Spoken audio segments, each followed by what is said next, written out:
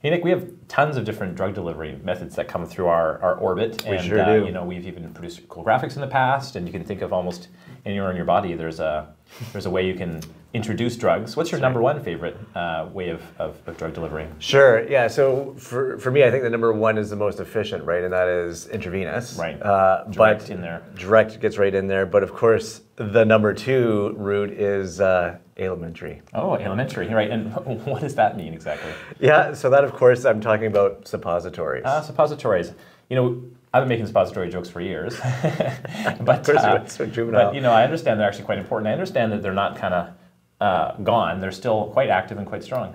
Yeah, and that's exactly right. And it's actually shocking. I just happened to read a really great review article from 2022 talking about you know, really suppositories making a resurgence. And interestingly enough, the market size for suppository drug development is in the $3 billion range with That's a 10% CAGR, which is remarkable to me. Yeah, wow. But it makes a lot of sense. You know, if we think about some of the use cases where suppositories make sense. So, for example, if you're unable to ingest drugs, you have, you know, you're not able to keep drugs down. Yeah. Great time for a suppository. Or I imagine if you're unconscious. If you're unconscious, yeah, it's a bit awkward, but yes, certainly is an opportunity there. If you're trying to get past the first pass metabolism route, or if you're looking at long duration, you know, the way suppositories work is, you know, basically it's a drug encapsulated in something that melts at body temperature and then slowly releases the drug and gets systemically uptaken that way. Right, and that's different from the way it might work in your stomach.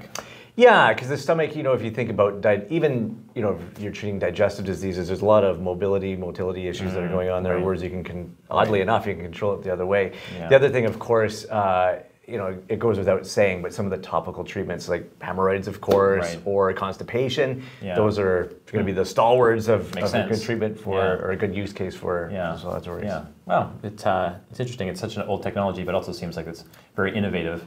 You know, and that's the interesting thing for me, at least in this review article, they were talking about some of the novel drugs that they're looking at delivering there, and that includes, you know, liposomes, nanoparticles, solid lipid nanoparticles. We all are familiar with that from COVID, and some really interesting chemistries, some thermal reactive chemistries, right? So you have it at room temperature, it doesn't dissolve, and then at body temperature it does, and even mucoadhesives, right? Which is kind of critical in that area. Yeah, cool. Fascinating development work. Sounds like complicated drugs, but not so complicated delivery. Absolutely right, and one may even say elementary, my dear Nigel. One might.